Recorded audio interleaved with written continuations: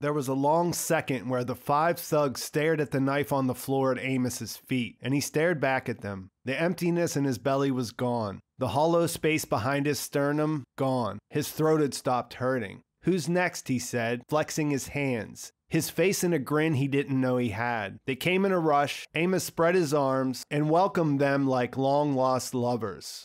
And welcome them he did. And man, everything looks great in this season so far. And holy mackerel, things are about to be a lot different for the inner planets. Kind of makes me want to grab a bottle of Firehawk whiskey and go drown my sorrows over by the Augustin Gomorrah Memorial. Hey guys, Pete here. Gonna break down the first 3 episodes of the Expanse Season 5, which just dropped on Amazon Prime Video. Exodus, The Churn, and Mother did a pretty good job of setting the table across a lot of different individual storylines. The crew's broken up, everyone had to get to where they're going, but things look as though they're really gonna pick up from here. This video will include spoilers from everything that's happened in the Expanse TV show up until this point, so that's your warning. And as someone who's read all the books, I'm going to refer to them, but won't be giving away any future spoilers. There's a lot to cover since we got 3 episodes, so let's get right into it.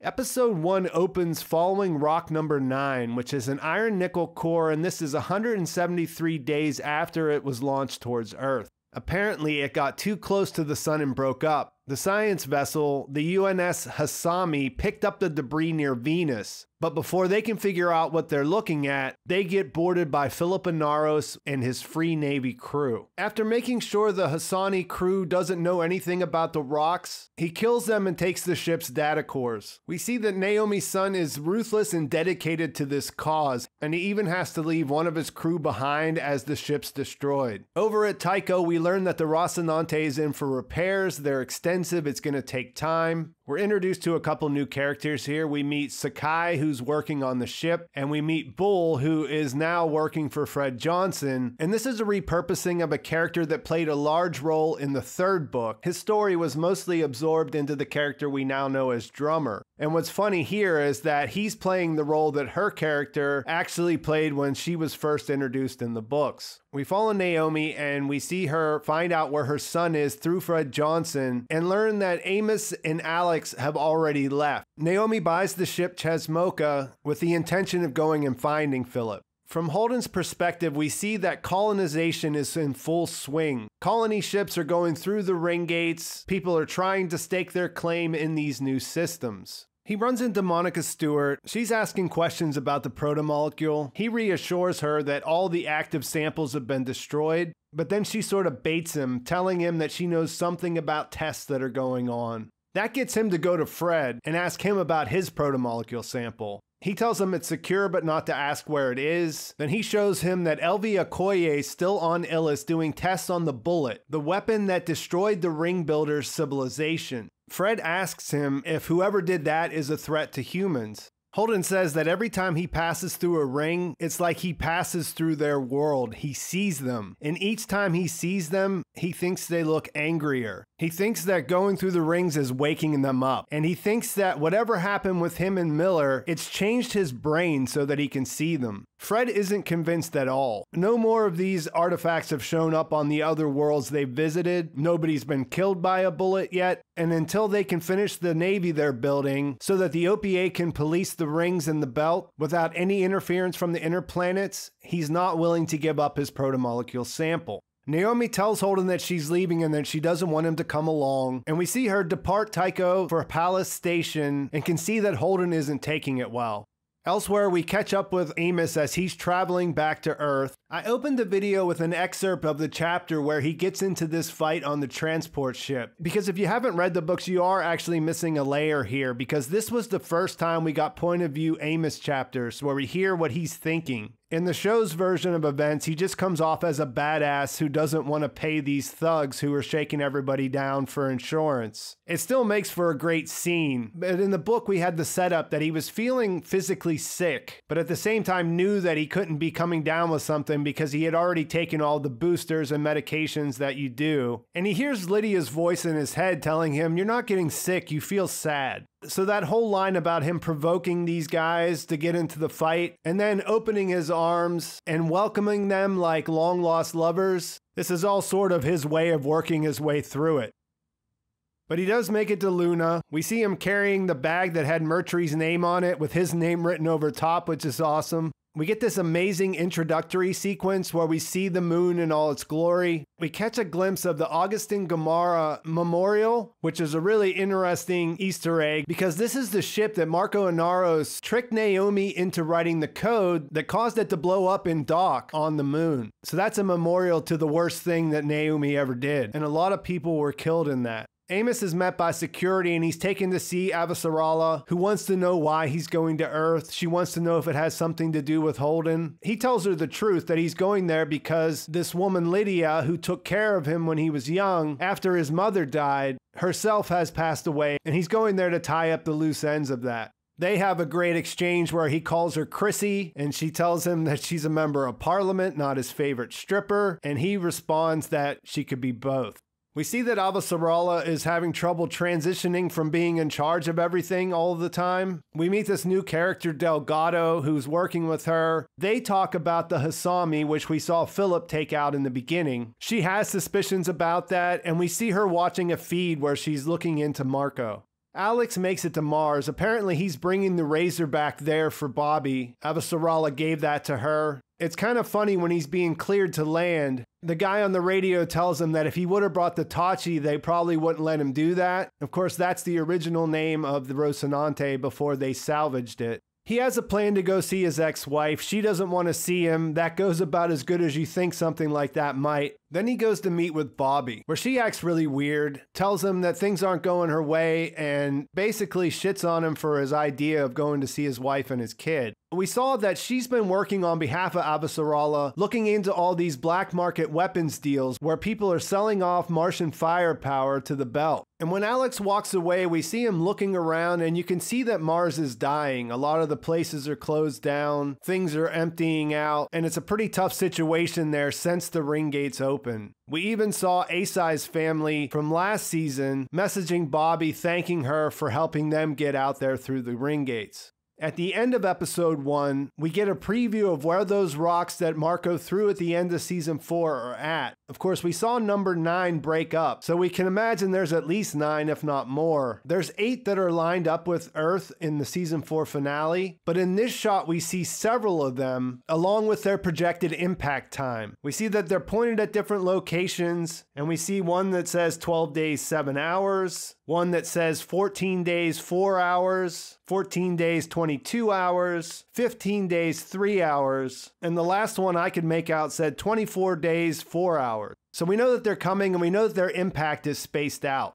Episode 2 opens up with one of those colony ships being taken by pirates. We see Kamina Drummer and her ships show up to levy a 10% tax on the pirates for operating in their area. So my takeaway from this is that Drummer is now a pirate. She's the captain of the ship the DeWalt. They have another one called the Motang. And her crew is made up of her family because she's in a plural marriage with all these people. So we get a brief introduction to what their life looks like. Interestingly, one of her partners is named Michio Pa, which is another character that they sort of absorbed into Drummer when they first introduced her. So this is a character that book readers will be paying attention to. In this scene, we also find out that they located the Tynan, and that is Ashford's ship, so they'll go looking for that.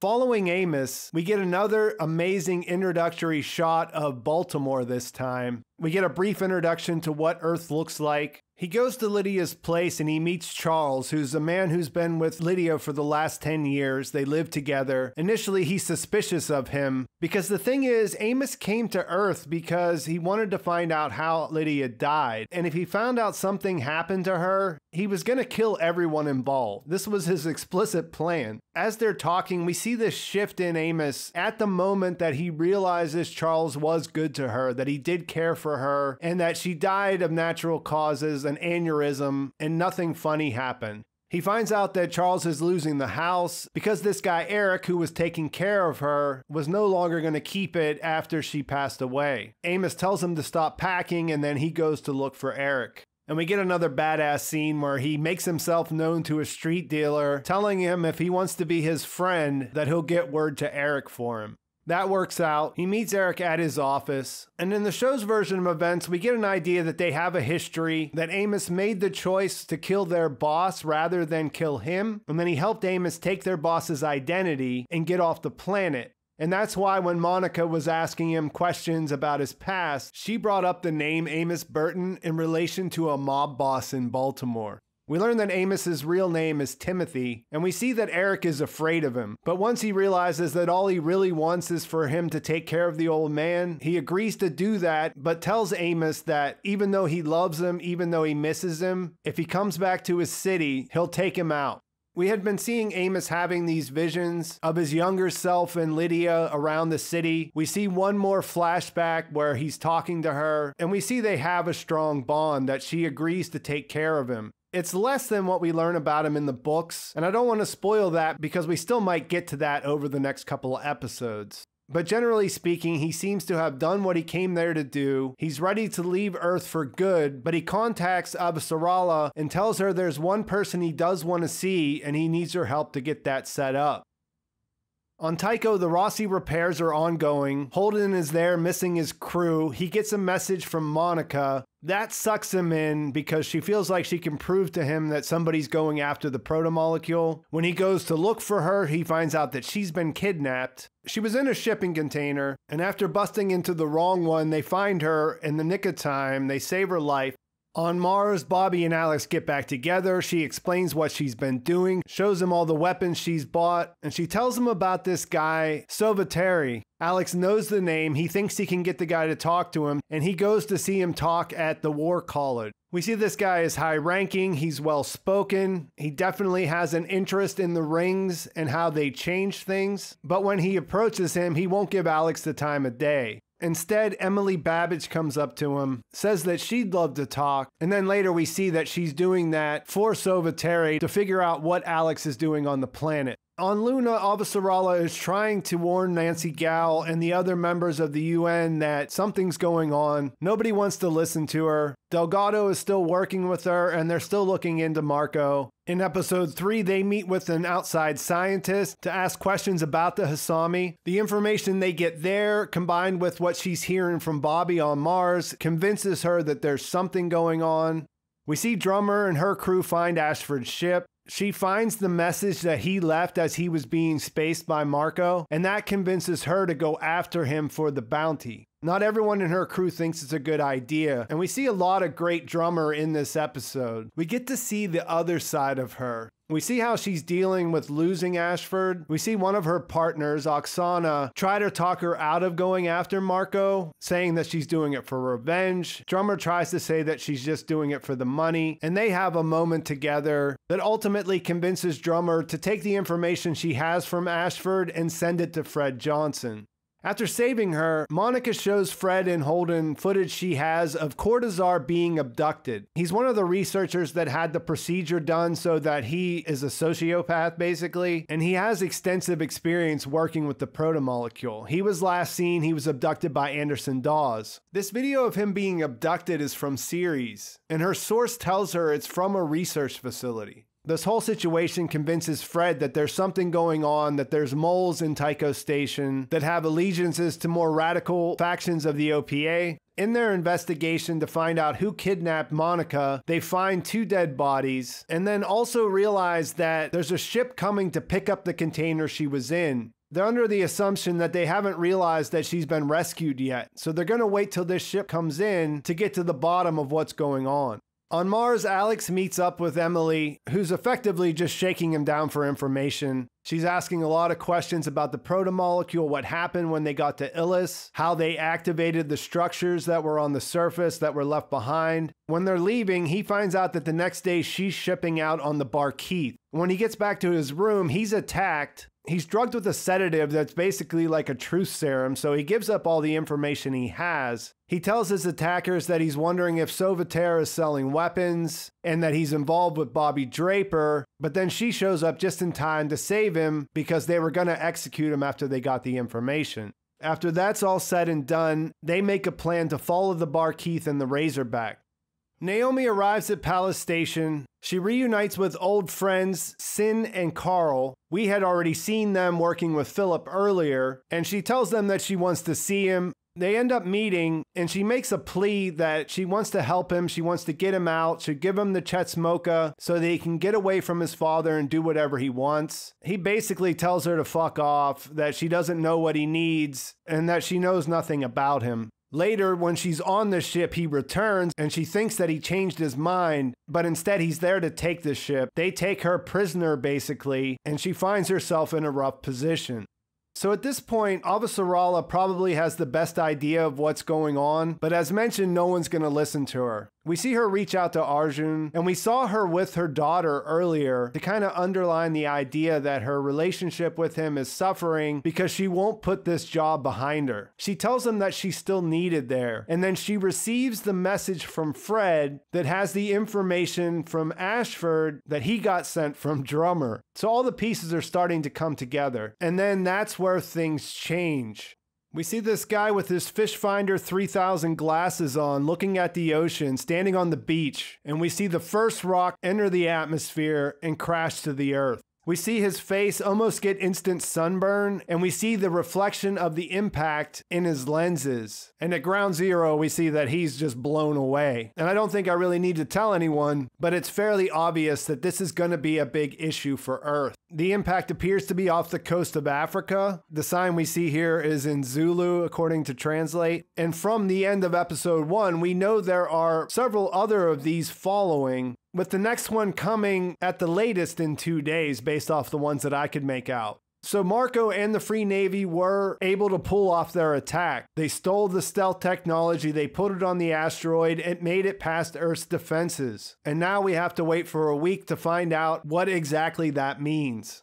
The loss of life will be devastating, but it's also the Belters crossing a line that many would consider unthinkable. Earth is where human life developed. It wasn't just the first planet, but it was the only planet with a breathable atmosphere before the ring gates open. As mentioned, it's an attack that crosses a line, and it ensures that things will never be the same. So there's a lot to take in here. Overall, I think they did a great job of having so many different stories, so many different balls in the air. They didn't really drop any. The character work was all pretty effective. As a book reader, it's a little bit hard to say. I was a little underwhelmed with the Amos stuff compared to how I imagined it, having read the books and knowing what was going on in his internal dialogue. The novella about him, the Churn, sets up the Eric character, so I was expecting some more detailed flashbacks to that, similar to how we saw other novellas featured in earlier seasons. But having said that, I think the way that they played it out, it still is rather effective, and he's still on Earth at this point, so there's more to come. He's our guy on the ground. The first rocks hit, and he's going to be there to experience that firsthand.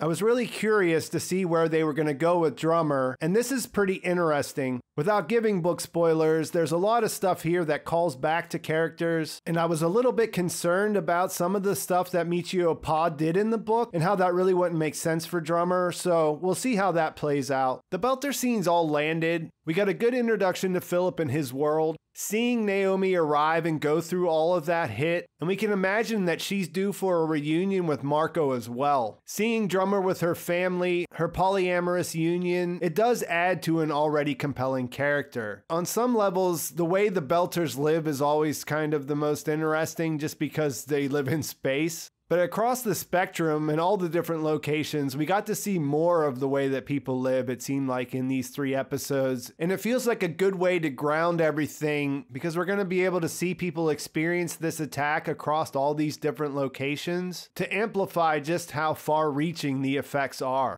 Everything looked fantastic. I think these are 3 of the best looking episodes they've ever put out. Tycho and Mars both look great, and especially Earth and Luna. The only thing I would complain about is that as a recapper, 3 episodes is a whole lot of stuff. There's so many references and so many things I'd like to dive into, but I think it's going to take some bonus videos because there's so much to cover in just the recap itself. I enjoyed these episodes. I think it was a great start. Really curious to see how the Mars story develops. Sauveterre is a character that we know of, but he may be also absorbing some extra roles here. Also, it was really interesting to see Cortazar show up, so I'm interested to see where they're going to take that, especially considering that Elvie is still involved in the story, and she she's out there studying the bullet. And with that, I think I'll leave it there. Let me know any questions you have about all 3 episodes in the comments. I'll try to answer whatever I can. Let me know what you liked the most. What do you think was the most interesting? What do you want to see in the rest of the season? Please like this video if you enjoyed it. Please subscribe to my channel if you haven't already. I'll be doing plenty of Expanse content throughout this season, all the way until the show wraps up in season 6. Thanks for watching. I'll talk to you soon.